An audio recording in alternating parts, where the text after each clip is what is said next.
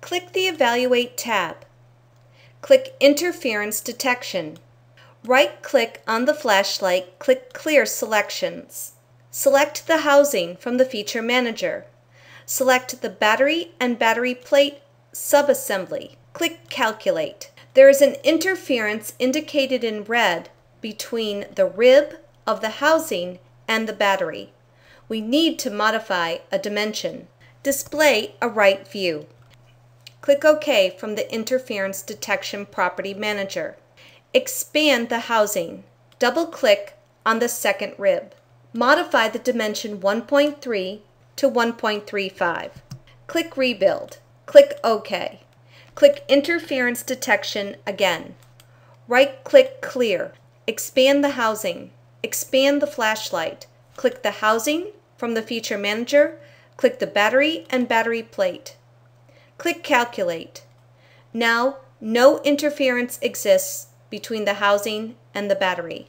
Click OK from Interference Detection. You can right-click on Housing from the Feature Manager and change transparency.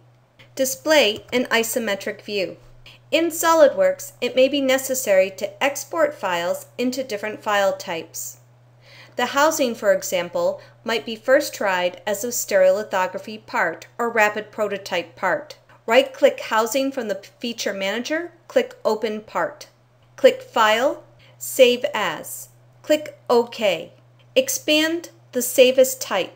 Select STL for file type. Click Options.